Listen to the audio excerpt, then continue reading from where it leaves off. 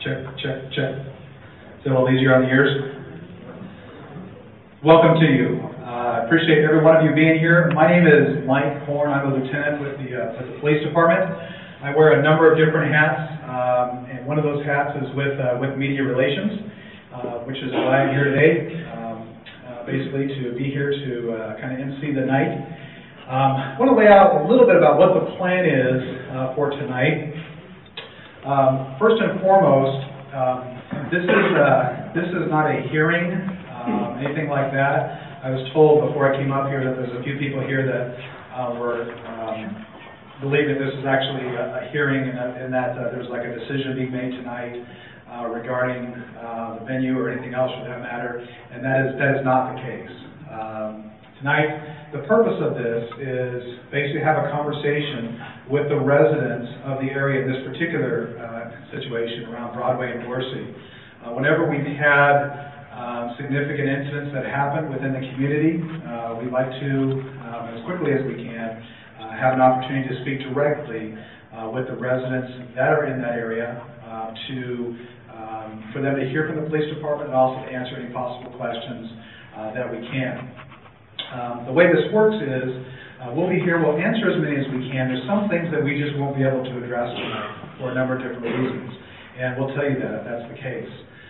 The other thing is that there are a number of resources here in the room that if you have a particular issue, we may point you to that particular person to speak with at the conclusion of the evening. So what will happen in just a minute, I'm going to give just kind of an overview. Most of you have it already, but for those of you that don't, kind of provide a little bit of an overview of what happened that night. And then we'll have the chief will come up and say a few words. We've got one of our commanders who's been involved in the response to this as well. He will share a little bit, and the city manager is going to share some of his thoughts, and then we'll have an opportunity basically for some question and answer at the end of that. The way this works is this is an opportunity to have a conversation. It's going to be a respectful conversation. That's important, and that's the way that we'll proceed tonight. I'm not anticipating any problems, but just to be upfront, the expectation is that this is a respectful conversation between everybody. All right.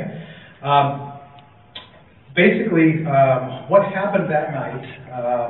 This is a Friday night, and over at the Clubhouse, the bar. It's actually the Horse and Hound, and the bar portion of that is the Clubhouse.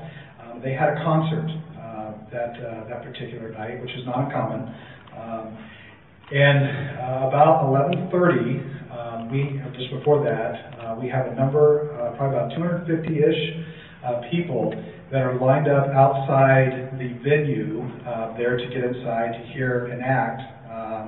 And there were already about 200 people or so inside the Clubhouse at that time. The line, for those of you that are familiar with that area, the line basically went out from the Clubhouse, where the entrance to the Clubhouse is, if you're looking at it, to the right or to the east, out towards basically where the plasma center is in that particular lot. And there was a lot of people there who wanted to get in and see the act. There were a few people that had walked along the line and basically kind of began to argue a little bit with those. That's probably putting it a little bit lightly. But it was clear, based on our investigation to this point, that there was some pretty significant gang affiliation with these folks. And as they were coming through the line, they were trying to engage other people on the line. And there was some other folks that were a part of a rival gang that were there also, and they began to have a very heated verbal exchange. At one point in time, basically, there's a display of a firearm, and conversation continues to escalate, which leads to what we believe is 3 different people exchanging gunfire. At that time, as I just said, we had around 250, maybe 300 people on the outside, and so we had an exchange of gunfire with a lot of people right in that general area. People obviously became very chaotic. It's very, as I would expect, and people started running in every different direction while the bullets are flying. We had a total of, that we know of at this point, 16 people that sustained injuries or were shot. Some of those were kind of graze type injuries. Some of those whoops, that's all right. Glad you can make it. That's usually my role when I go to public functions. So several of those were graze injuries, excuse me. There were 2 people who sustained serious injuries. I believe at this point that everybody is out of the hospital. None of the injuries, obviously, and very fortunately, were life-threatening. So the shooting occurs, and just before the shooting happened, we had an officer who was responding to a call for service at the 7-Eleven, which is in that same parking lot as the clubhouse. And that was a subject disturbing type call, a trespass type issue. The officer pulled up, saw the large crowd that was out there. He pulled into the 7-Eleven and was beginning to get out of his vehicle to address that particular call for service when the shooting began. So he was out there at the same time. That officer actually was the one that got the first 2 victims that approached us, approached that particular officer. Obviously, at this point, we have a number of officers that responded to that, and in just a little bit, Commander Hale will give you some more detail on that. One of those officers, who was not too far from that area, pulled over a vehicle that was leaving and contacted 3 people inside that vehicle. And during the course of that contact, basically, after some lengthy interviews and some other investigative steps that took place, approximately about 5 to 6 hours later, one of the people in that vehicle was arrested for his involvement with the shootings. At that point, I believe we knew of 13 victims, but since that time, he has been charged with 16 counts of aggravated assault and then 1 count of assisting a criminal street gang. So that part, and he is currently being held at one of the Maricopa County jails on a $1 million cash-only bond.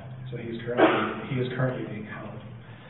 The investigation is continuing regarding the other two suspects. We're not going to be able to go into a lot of detail on that, other than just to say that the investigation is progressing. And like we have said publicly, that any assistance that the public can provide us, we're interested in hearing from them, either directly to the police department or to silent witness, where there are means in place to remain anonymous if you'd like to do that. That is an important aspect of that. We are very, very much committed to finding these folks that did the shooting that night. Make no mistake about that. The fact of the matter is that we recognize, and I'm sure you recognize, we're very fortunate that no one was killed. And the next time, whether it's in Tempe, whether it's in Phoenix, or Chandler, or Scottsdale, or Gilbert, or any other city for that matter, we may not be so fortunate. So we're very committed to that, and our investigators are working, I know it's a cliche, around the clock, but literally around the clock, to do everything they can to find those guys.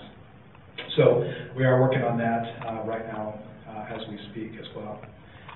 Commander Hale getting into some of the specifics. Also, some of the things that we have done since that time is we have looked at basically what was in operation that night, as far as on behalf of the bar and their security measures, and specifically, were they specifically following the security plan that was in place that the business has with the police department. And I'll let Commander Hale touch on that here in just a little bit. One thing I left off at the beginning as far as the hearing, again, this is not a hearing. This is not a, there's no just long-term decisions that are being made tonight. However, for those of you that are here that would like that opportunity, on April 3rd, I believe at 1:30, someone help me with that? Yes, 1:30 in the afternoon. There's a public hearing having to do with their use permit, and that is an opportunity for the public to come, similar to City Council, to come and make public statements and that sort of thing. If you were coming tonight for that intended purpose, thinking that was happening tonight, that's a date to put on your calendar for that, and that would be at City Council chambers, again on April 3rd. All right. What I'm going to do now is I'm going to turn it over to the chief, and he'll make some comments. After that, we'll turn it over to Commander Kim Hale, and he oversees Northside Patrol and a few other areas. And then I'll come back up, introduce the city manager, and then we'll just kind of have a Q&A after that. So right now, let me bring up our police chief. This is Tom Riff. Good evening. Let me just start by thanking all of you as Tempe residents and community members for coming here today. This is a very difficult situation for all of us. I recognize that. I've been monitoring closely what's happened within our community as a result of this tragic event. I understand there's a lot of different positions, a lot of different theories. I have heard different arguments as to was it a gang-related issue, was it a music issue, was it a venue issue, finger pointing going on, who's at fault, why did it happen, how did it happen. It runs the gamut. There's no way, as chief, I'm going to get everybody to agree here tonight, and that's not our goal, but our goal is to be transparent and to give you some information as to where we're at in the police department and what our role is and what we are doing to keep this community safe. First, let me talk about what we're doing as an organization. Our police officers, men and women in uniform that are out protecting our community, do a fabulous job. They're out there 24/7 putting their lives on the line, and they put forth 100% professionalism at all times. The incident that we're dealing with that occurred a few nights back is a result of individuals, in part, that made a personal decision to engage in serious criminal behavior. And I don't think there's one person in this room here tonight that would support or uphold the behavior of those young men that came into our community and indiscriminately, without passion, without concern, chose to utilize deadly physical force on a group of young citizens that were at that venue to have a good time. That's the way I see it.